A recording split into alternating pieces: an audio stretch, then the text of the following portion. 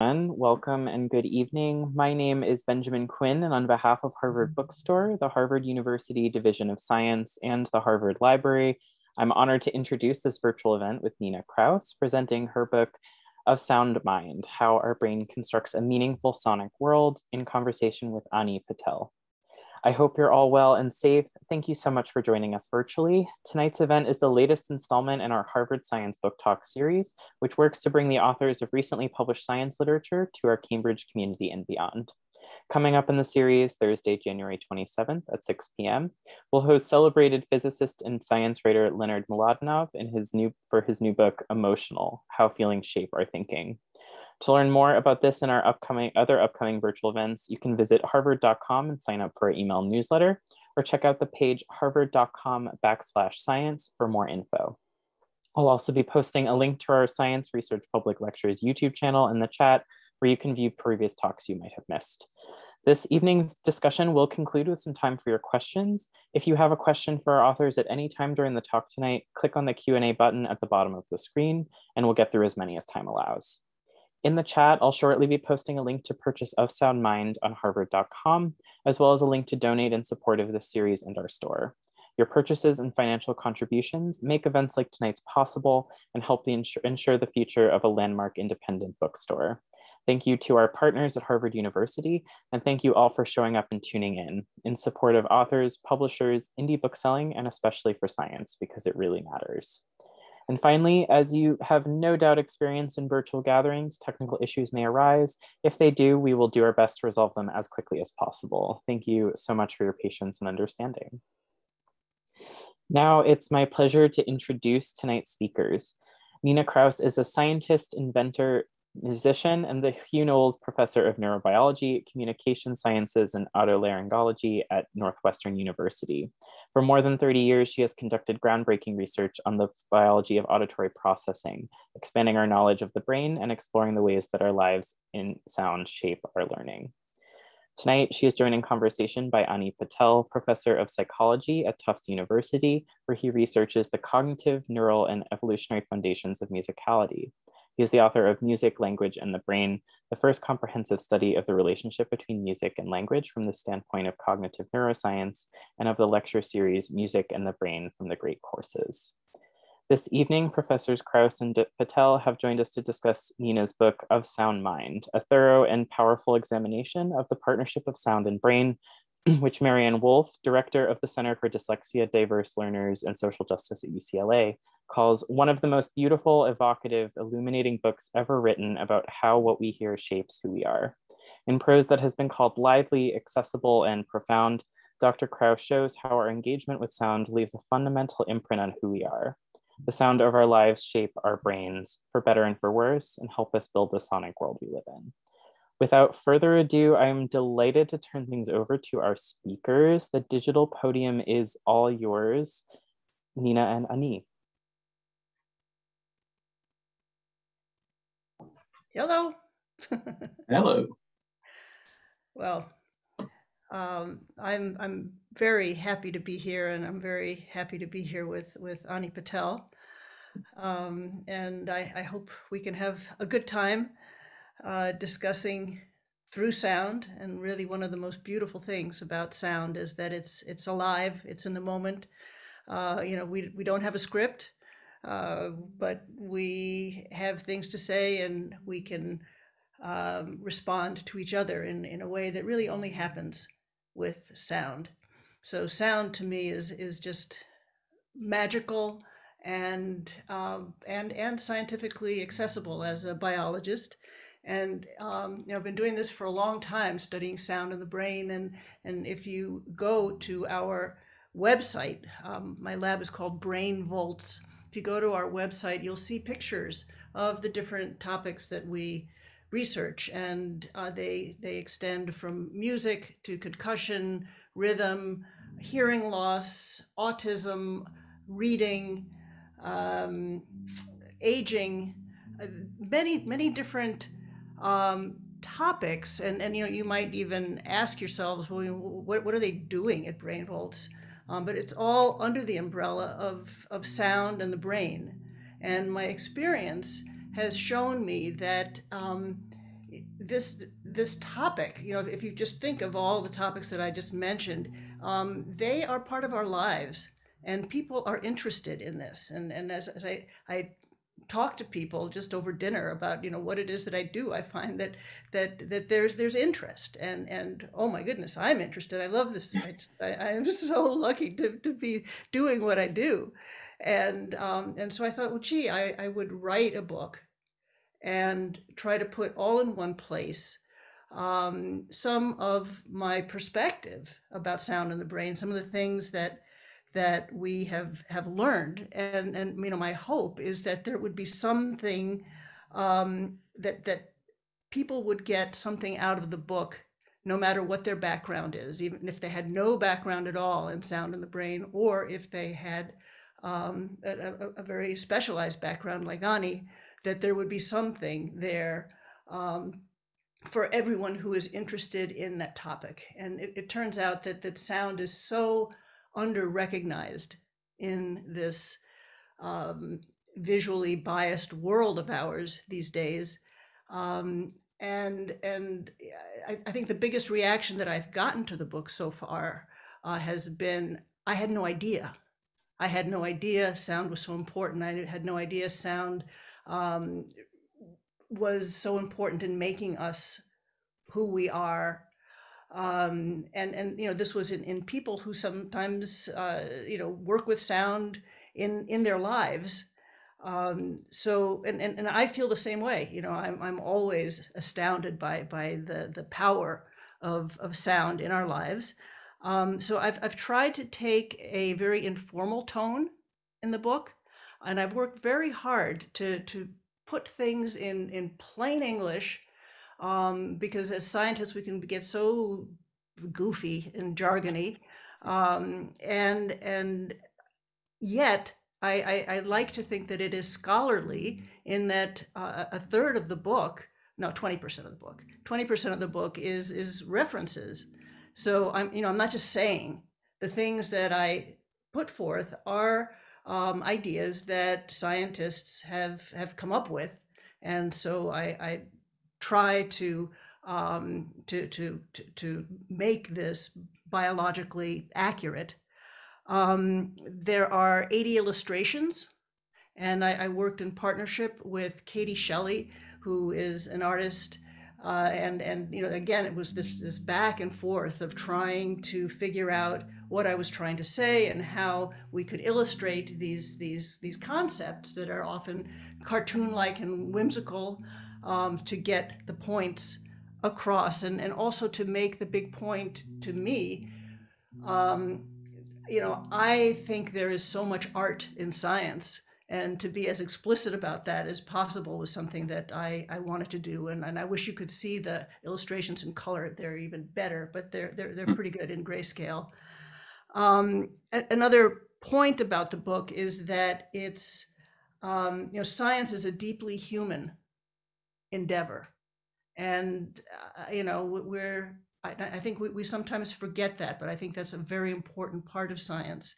And so throughout the book, you will hear stories about, about me and my mom, and just, how I go through life, and how discoveries and ideas about sound have a meaning for me.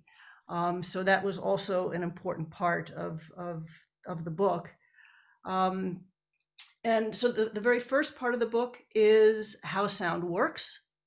And it's a story that I've taught. I'd love to tell it again and again and again. And it's really about signals outside the head, sound waves, and the brain that makes sense of it. I spend a lot of time talking about learning, how the signals outside the head are interpreted by the signals inside the head, and how we have this communication with our world.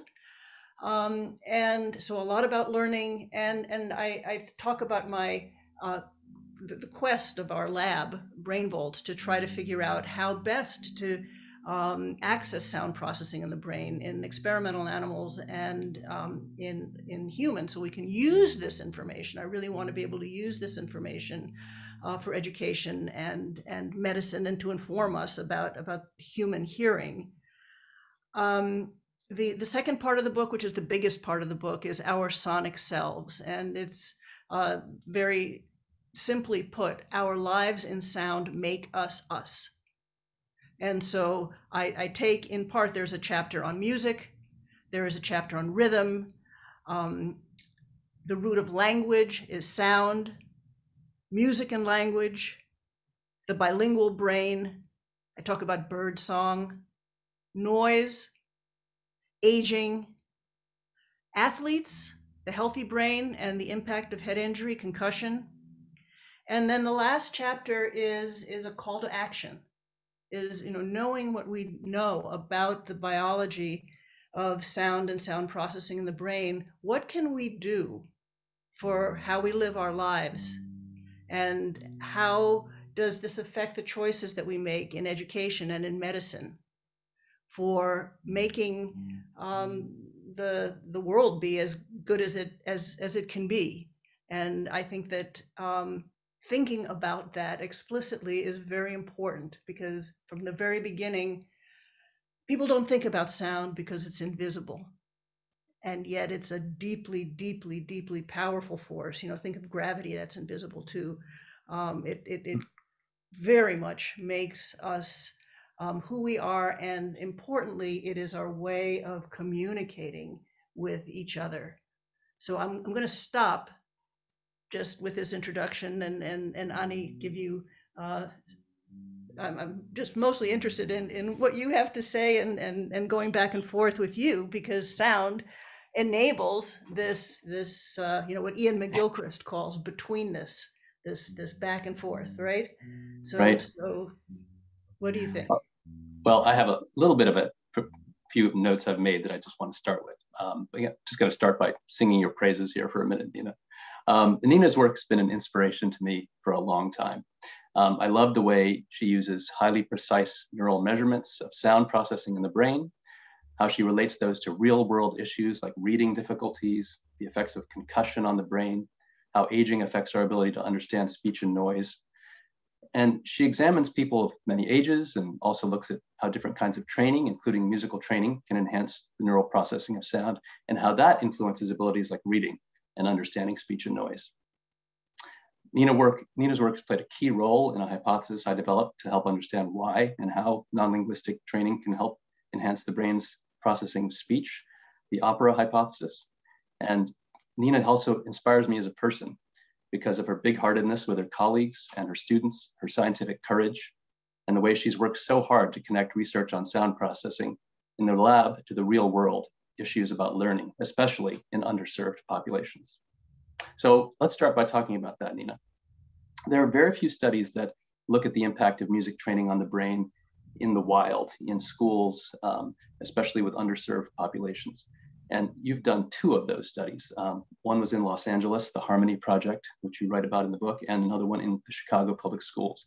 These lasted 5 years, tested over 200 participants a year. These are difficult landmark studies, and they're important studies in terms of the brain and cognition, because you used EEG to study the details of how the brain responds to speech sounds. And you were able to show, using these longitudinal measures, which over time, that music actually causes changes in these neural signals and how those changes relate to things like reading abilities.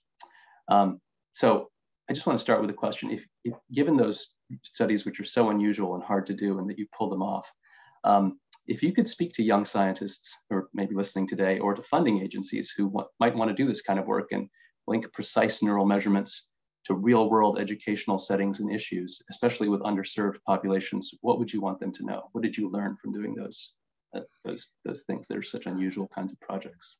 Well, one of the things that I learned was to really become a part of those local communities, and I love that.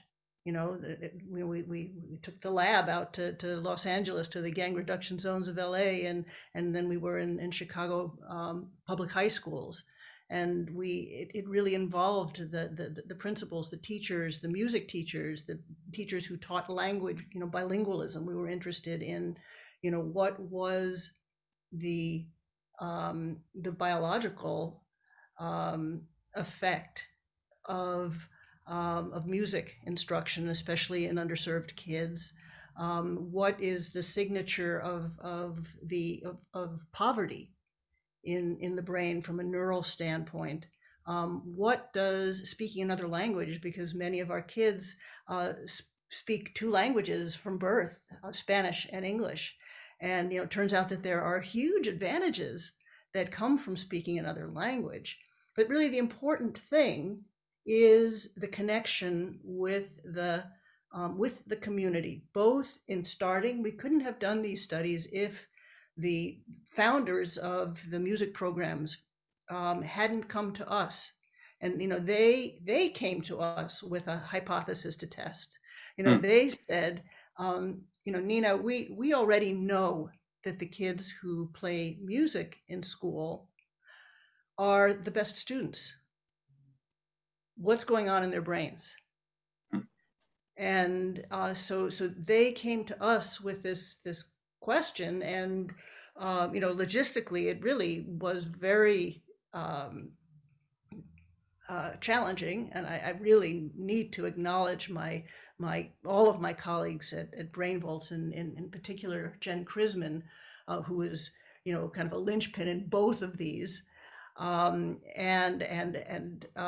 mean, she knew their phone numbers, would call them up. You're a teenager, you got to remind them of their appointments.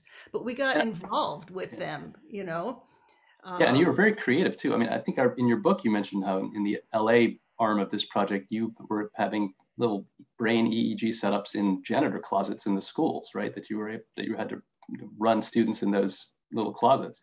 I mean, that's so far from the normal lab experience that scientists are used to, but you made it work, right? Well, but that was a very important part. As much as we love controlled experiments, especially with something like music, the more control you put on it, sometimes it no longer is music, and it is no longer music instruction. And so what was really important, and I think this is important for, you're asking for other scientists thinking about this, is thinking about if you want to be studying something in its natural environment. Mm-hmm. And so this is, we didn't want to set up a music program ourselves. I mean, we wouldn't know how to do it anyway. Mm-hmm. We didn't want to have some laboratory-based program. We did this because both programs in both cities were well-established music programs that were successful in teaching music for years. We already knew that. So they had all that infrastructure in place. And all we needed to do was come in and figure out what we wanted to measure. Right. And I think I want to take this opportunity to say that one of the core themes of the book is that the hearing brain is vast. Mm-hmm. And I think as scientists we often think of the auditory system as this place in the brain that in fact very much engages not only what we hear, but how we engage with our other senses, how we feel, what we know, how we think, how we move. More formally, hearing engages our cognitive, sensory, motor, and reward systems. And knowing that as a biologist made me think that, well, music likely works because we know that music really engages all of these aspects of the hearing brain, the sound mind, which is a combination of all of those things. So we really were interested in looking at it biologically. Why don't you remind our listeners or tell them briefly what you found in those two studies, because they were important findings. And like I said, rare, because it really got to the issue of, do people who have music training show better brain responses to speech and so forth because they're born that way and that's why they got into music to begin with, or is it a result of music training? And of course, there's probably innate predispositions that contribute, of course, but the question is there actual effective training on the brain? and the way it processes speech. And the only way to really get at that are with these experiments where you train people over time and you measure before and after both their brain and their language abilities. And you show that the changes are causally related to the training and not just things that were already there. Well, we started out with two groups of as well-matched kids as we could. So, we matched them on everything that we could think of, their cognitive, their reading abilities, their ages. And then we followed them over time. And, one group had music and another group had another enrichment activity that wasn't music. And we followed these groups over time. And one of the major questions that we had was, yes, we were of course interested in measuring attention skills and measuring rhythmic skills and measuring, because rhythm is so important for language. We were interested in cognitive skills, in memory, reading, but there are so many factors that go into those kinds of behavioral tests. And as a biologist, and at Brain Vaults, we really wanted to know, can we root this in the brain's response to sound? So, a big measure was measuring the brain's response to complex sounds, to speech sounds, at various stages of the time that it took to do these projects. And so, we did these over 4 and 5 years. And so we would measure the brain activity, as anybody who's listening certainly knows, as I'm talking to you now, the neurons in your brain are producing electricity, which we can capture with sensors, with EEG electrodes. And it turns out that one of the things that we've really developed over the years that you can read about in our Quest chapter is about how we can measure how good a job the brain does at processing the different ingredients that make up sound. And one of the things that we discovered is that making music actually changed not how a child responded to all aspects of sound, but to certain dimensions of sound, in particular the harmonics in sound, which are very, very important in distinguishing consonants, different aspects of timing. So there were certain ingredients in sound processing that were strengthened in these kids. And I think another lesson that we learned, which was kind of a terrifying lesson to learn as we were learning it, was in both studies, after a year, we couldn't see any really significant biological changes. It was really after 2 years that we saw these fundamental changes in the brain, which I argue is what makes us who we are. I've formally, I certainly talk about this in the book, but I put together a 400-word. I was inspired by you, Ani. You like the opera hypothesis? I came up with the BEAMS hypothesis, BEAMS. It's just 400 words, but it explains, in my view, it pulls together information that we have about how our experience with sound through our efferent system eventually changes our default responses to sound, our afferent processing of sound, and through the engagement of cognitive, sensory, motor, and reward system, then creates our memories for sound, which, what are we? We are our memories to a great extent. And so these programs were really helpful in helping us come to these understandings. Tell me briefly what BEAM stands for. Yeah, so B is for brain, E is for efferent. Okay. So the efferent it takes the experience through sound. Mm-hmm. A So after experience through sound, it changes how the afferent, so you can think of the efferent system as the brain to ear pathway, and then the afferent system as the ear to brain pathway.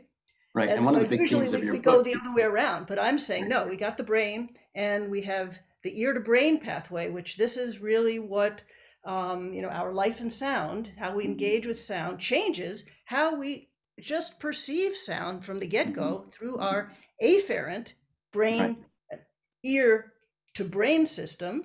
Right. M is memory. And S is sound, memory for sound. So right. So it's really about the two-way path between sound and the brain, because the traditional view is right, is that sound waves activate our ears and our auditory system signals go up to upstairs where they're processed and cognitively and so forth. But a big theme of your book is how much information flows the other way, right? From the higher levels of the center all the way back down out to the very ends of our auditory system where we first pick up sound, and how it's really this two-way traffic, this negotiation between the outside in and the inside out that really gives us our experience of sound. And sounds like the beams hypothesis nicely puts that together. Okay, well, I want to just ask you about one other kind of landmark study that you did. So you did a study of what are called biomarkers. These are things you can measure biologically that give you some measurement of some trait or behavior or outcome that you're interested in.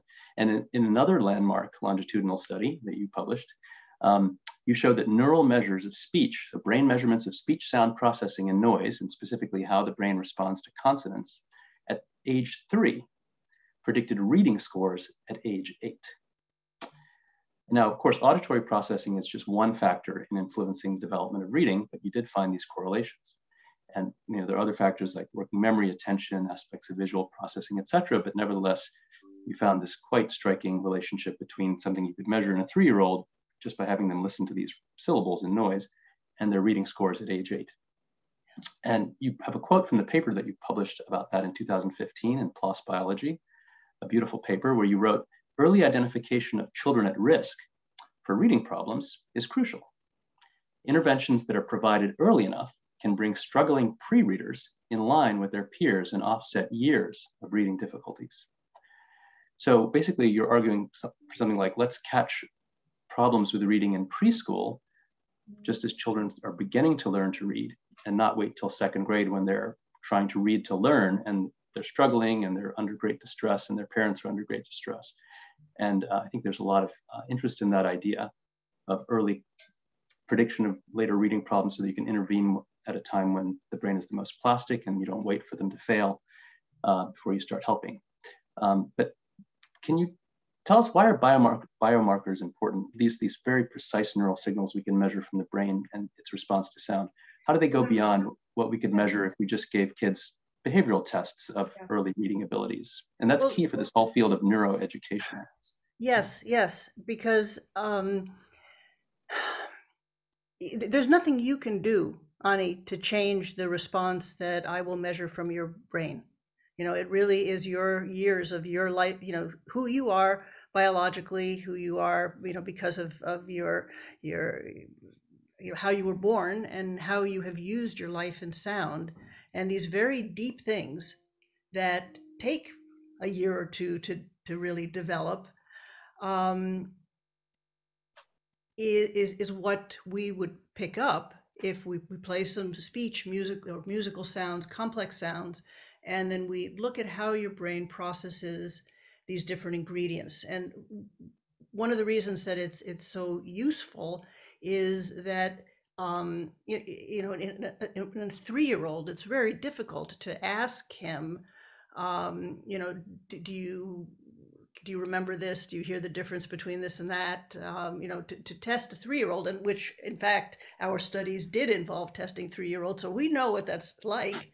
And you can get a lot of information, but there's not psychological tests, behavioral tests. Yeah, behavioral tests. But there is a lot of information that we can get just entirely by putting some electrodes on, delivering sound, and measuring that brain's response to sound.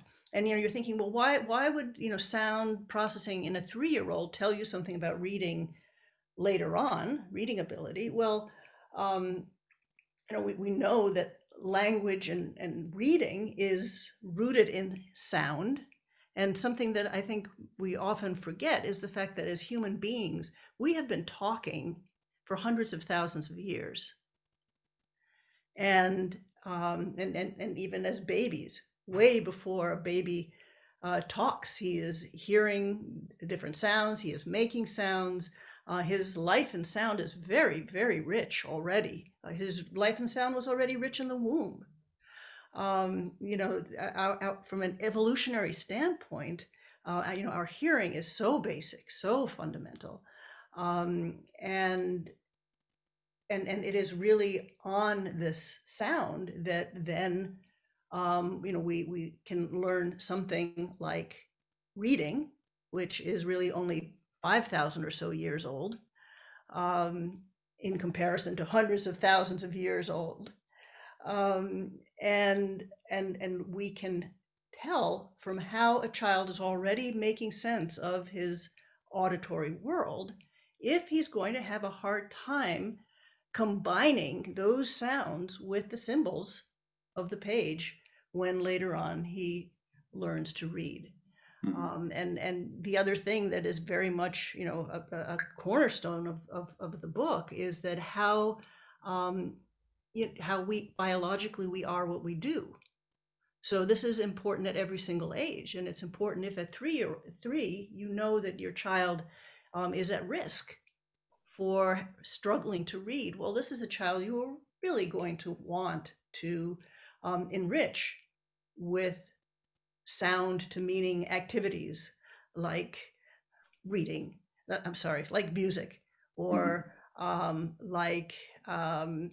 are various training programs for kids where they play around with sound.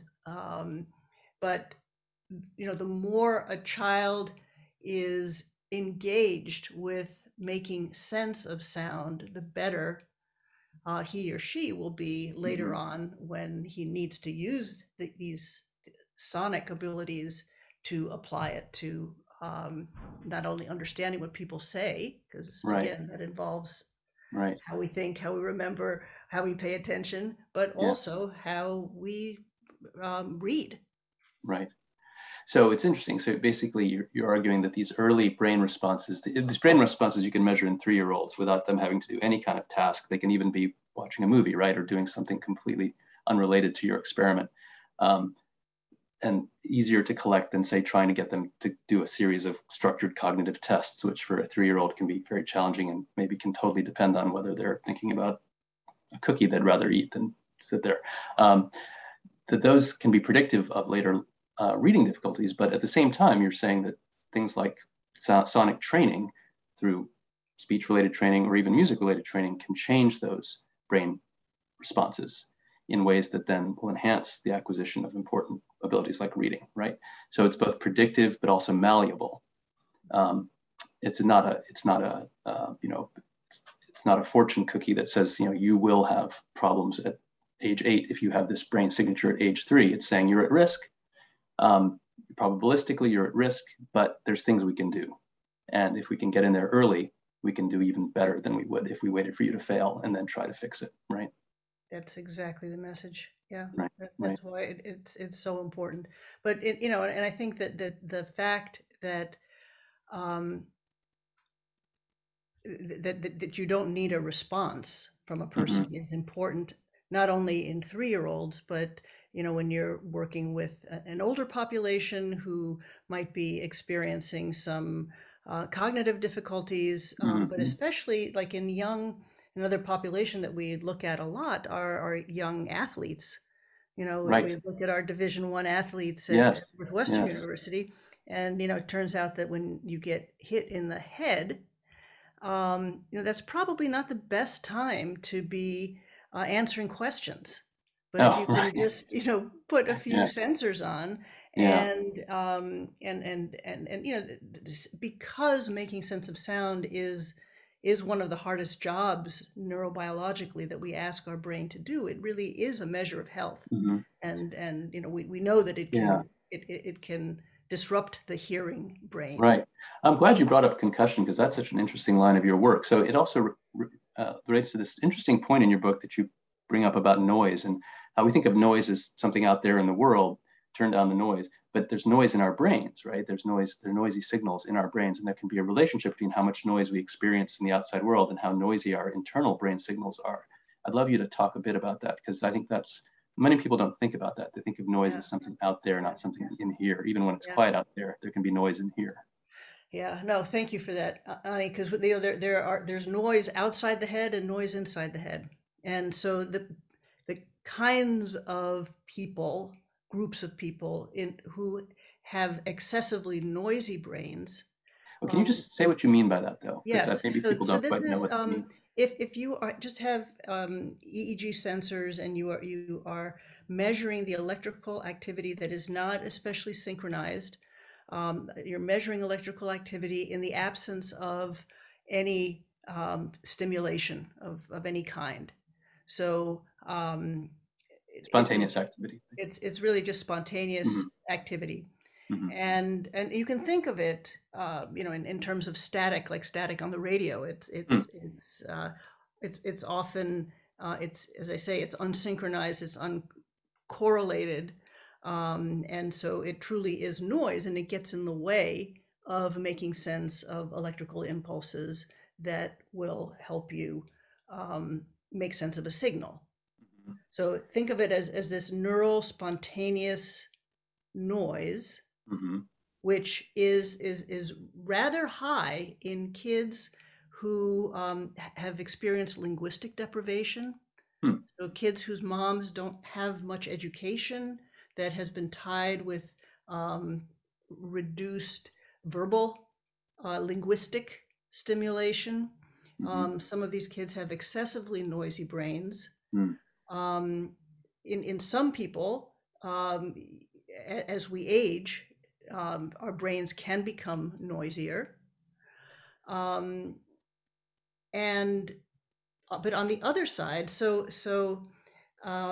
we were wondering in our athletes. So we have this NIH study that enables us to test all 500 Division I athletes, men and women, whatever sports that they're participating in. We test them at the beginning of the season and at the end of the season, and if they sustain a concussion, we test them serially throughout, right immediately after they get the concussion for a while. And so we do this. We're in the third year of the study, and so we thought, well, is there something about the elite athlete, and do they process these ingredients of sound? The ingredients of sound like pitch and timing, timbre, phase. Do they process these ingredients any better than we compared them to 500 Northwestern students? So they were Northwestern students, but they were not elite athletes. Okay. And we compared them, and what we found is that when we looked at the processing of the different sound ingredients, we didn't see any difference between the two groups. Okay. So the elite athletes and the other Northwestern students all had the same strength of, say, harmonic encoding, fundamental frequency encoding, various aspects of timing. But what we found in the elite athletes is they had uncommonly quiet brains. So you can imagine that it results in making the signals coming in, the neural signals that respond to the outside world, it makes them stronger because there's less background noise. So, and this is fascinating to me, just in terms of biological mechanisms. On the one hand, you can take a bilingual that enhances certain, speaking another language will enhance certain ingredients of sound, will enhance processing of certain ingredients. Being a musician will change, will enhance how other sound ingredients are processed. So you have kind of this enhanced sound processing But then, and there's no difference in the musician or in the bilingual in terms of their background noise, their background spontaneous activity. That's all the same. No difference there. So they process sound better by enhancing the signal, whereas the athletes enhance sound processing by decreasing the noise. And what does concussion do to that? Concussion really disrupts sound processing. And you see that in these brain signals? We really see it very, very, very clearly. And again, you know, concussion is such a tough problem, in that, you know, no two concussions are the same. You know, I mean, again, you talk about conducting a laboratory experiment. Well, you know, don't do it. some athlete, you know, gets hit here, another athlete gets hit here, another athlete just hits the ground and you know, gets a you know, contre coup injury by just the way his whole brainstem, if you will, just gets banged back and forth into the skull. And so one of you know, it's been very challenging. You know, and the data are not, you know, this is something that is evolving. Like we, you know, it's not clear cut exactly how you know, what aspects of sound processing are going to be disrupted, and in every athlete. You know, what we typically see is that there are more ingredients that are disrupted early on, and then they resolve, and they tend to resolve in an orderly and systematic fashion. But, you know, often, you know, a given athlete will show no particular disruption in sound processing. But again, having an objective measure of what you want to call it, of brain health, very loosely, you know, for a trainer, if a trainer wants to know, is my athlete ready to return to play? Or is this college student, is he ready to return to learn to the classroom? If you have an objective biological measure that can, you know, indicate, you know, he really doesn't seem to be quite ready to, you know, we know that it's so common for athletes to get a second concussion after they've had one. Maybe if they just waited a week, and we could, you know, because we see these responses change week to week. And so, you know, so wait 2 weeks, and then it looks good. So what's neat about this is you sounds like you get baseline measurements in all these people as they start their college experience. So you know what their brains, everybody's brain is different, right? And everybody's going to have a different level of background neural noise, so to speak. But you know what their pre-concussion brain looked like. So you can compare them to themselves and see, you know, has concussion changed the way their brain processes sound, which is such an intuitive thing to think. Oh, you know, think headaches or other kinds of things you don't think about sound processing with concussion typically, but these measures you're applying is showing that it's having this effect, which then obviously has repercussions on things like how well can you learn in the classroom, right? So but you know, given that we're all different, you know, having, you know, an experimental design that takes the subject as his own control is just is wonderful. You know, because as you say, you could start out with two athletes that are very different just at the beginning. And the technology you're using to measure this is EEG, right? It's electrodes, not just on a cap on the skull. It's just measuring signals that are there. You're not injecting any electricity, and it's much less expensive than MRI, right? The kind of fancy functional brain imaging that tends to get most of the media excitement and attention. And so in terms of portability and affordability, it seems like it has some advantages, right? You can do it in a closet in a school in LA janitor's closet in a school in LA. I don't think too many MRI teams are going to be putting their machines in janitor closets. But I think one of the other issues about MRI is that unless you've got a cerebral bleed or something really catastrophic has happened after a concussion, an athletic-induced concussion, at least in talking to my colleagues who are physicians and trainers, they say that the effects of the concussion don't show up on MRI. Okay. So you really need for most concussions you need something that is really perhaps more subtle, more precise in terms of being able to look at injury. Right. Okay. Well, I think we're almost ready to start into the audience questions. So I just want to end my part by thanking you, Nina, for writing this book and for making your work and your journey through the world of sound and the science of sound so accessible. I think it's an inspiring story, and I thoroughly enjoy this book, and I highly recommend it to everyone who's here and beyond. Hi, so I'm here with some audience questions. So many good ones. I'm going to jump into this one from Julian Johnson in the audience, who just asks, sound is a preferred information stream for the auditory system. However, how does sound interact with other aspects of our biology, e.g. proprioception, various visual cues, that kind of thing? Yeah. Well, I think one of the best ways that we can understand it, we can understand it from a number of standpoints, but from an evolutionary perspective, sound is evolving from our very basic senses of, some of the first senses were animals needed to be balanced and to be upright, and then they needed to move. Did you ever wonder why your cochlea and your balance system are, they're next door?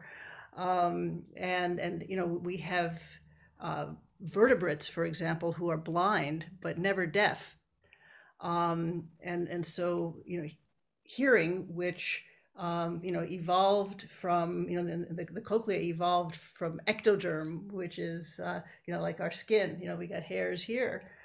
So that has to do with touch, right?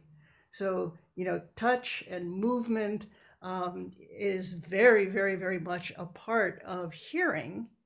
And so from a deep evolutionary standpoint and from an experiential standpoint, we know that animals and individual neurons will respond to sound in different ways. For example, based on the hormones of the animal. Like say if an animal has just given birth, there are going to be certain hormones that are going to be present. And so then the response to that pup call are going to be different. And sound processing is affected by also not only how we move, but what we see and what we feel. So it really does very inherently, and that really is a deep, Julian, thank you for that question, because I really tried to bring in as much experimental evidence, from a neurobiological standpoint that really shows, or at least it convinces me that when we respond to sound, it's a very holistic experience biologically with respect to our other senses. Wonderful, thank you. So we have a lot of questions. We're not gonna be able to get to all of them. I'm gonna do my best to kind of condense the ones that are similar. So we're getting a lot of questions about noise, the interior noise that you were talking about, as well as the exterior. So Mike in the audience asks, what comprises the noise you speak of? If I'm daydreaming, is that noise? There's no outside simulation. So is the absence of noise in athletes the ability to tune out anything other than the current task? Yeah, I cannot answer that truthfully. I don't know the answer. I just know that we have a certain amount of background noise always electrically in our brains, and this is something that we are able to measure, and the extent to which, I mean, there's so many. One of the things I hope really comes through in my book is that for most of the questions that people ask, there we don't have answers. This is for scientists to continue to look at. So, for example, to what extent is this background EEG, this spontaneous activity, to what extent is it affected, for example, by what an athlete, you take an athlete who has, I mean, what a beautiful model, right? You have this great model of a quiet brain. What is it that makes the brain of an athlete become noisy? You might try to perturb it in some way, in term like you're suggesting, in terms of what you're thinking about. So I really don't know. And the other thing that I want to make sure that I also say is that and this is the beauty of science, I think. My students are always wanting to know the answer, and hardly ever is the response binary. It's almost always, it depends. And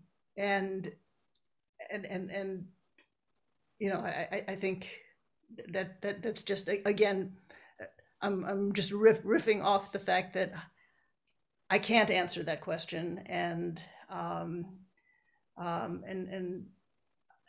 maybe somebody can, but there's so many questions that I know I cannot answer, and I'm so happy about that. I'll just jump in and say that mind wandering is definitely different from what you're talking about, with neural noise. And mind wandering it engages its own kind of network in the brain, and it's very structured. The activity that happens when you mind wander engages a specific brain network, and that's, I think, what you're talking about is, the brain is not just when you're not hearing anything, it's not like it's silent in there. There's lots of spontaneous activity, and you're talking about kind of that level of activity that exists, and then how the signals that we perceive modulate that activity and how strongly they stand out from that activity. So it's definitely not the same as mind wandering. So yeah. No, thank you for that. Yeah, thank you both. We'll move on to the next sort of cohort of questions about noise. Lots of people are questioning about just what it's your experience of interacting with people who have maybe had to deal with a lot of noise pollution. We have a question from Laura Zanini, who, could you comment on noise pollution in cities, living near trains, for example, what that looks like in the brain? Thank you for that. So yeah, there's a whole chapter on noise, and I just wrote a couple of op-eds that maybe, I don't know if you post them afterwards, on noise. One was in Wall Street Journal and the other was in LA Times, because I think when we think about noise in the world, we all know that loud sounds are harmful to the ear. But what I am talking about are moderate level sounds that aren't excessively loud to necessarily cause hearing loss, but they will affect our ability to think, to pay attention, to concentrate, to remember. I think many of us feel very stressed at times. Why is that? I try to make the argument that the background noise, and this isn't the loud noise, this is the background noise that is just a part of our society, has a huge effect on our biological health, on how our psychological health. And there have been some beautiful studies showing about how kids' ability to learn is affected by how much noise there is in a classroom that they're listening to. But I would ask that that we all give some thought to ask the question, is it necessary? I think that there are many sounds that really are necessary. If you go to an airport, airports are noisy places. Engines are going to be noisy. Conveyor belts are noisy. But do we really need, every time a boarding pass is scanned, do we need to hear 2 gates away, beep, beep? Do we need to hear everybody's cell phone when they're getting a message? I mean, they're on their phone all the time. You might as well you can turn that off. Like when you're looking for your car, do I have to wake up my neighbor when I'm locking up my car and I come home late at night? And there's so many little things like that, but again, that we don't realize. I mean, we've all had the experience of we can tune out noise very well, but then if the truck that's outside stops idling or our air conditioner turns off, often our reaction is, whew. So we didn't even know that we hadn't paid attention to this noise. It wasn't part of our conscious awareness, yet it made us tense because we felt relieved when it went away. So I really think that this is, again, an area that as a society we really need to think about. Gordon Hempton wrote a book, 1 Square Inch of Silence, saying that there's that there are very few places in the world where you can actually be without man-made noise for more than 15 minutes, because there are always airplanes that are flying overhead, and so and again, if we think we're so visually oriented, we think about we go to a beautiful place, you're in the mountains, and an entrepreneurial person might think, oh, this is so beautiful, helicopter rides.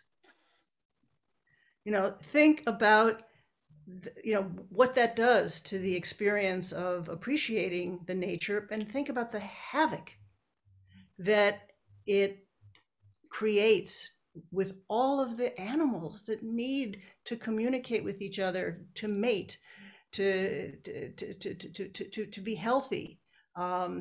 So something that I also touch on in the book is how living things, any plumber will tell you that tree roots will go towards water, and they actually respond to the sound of the water.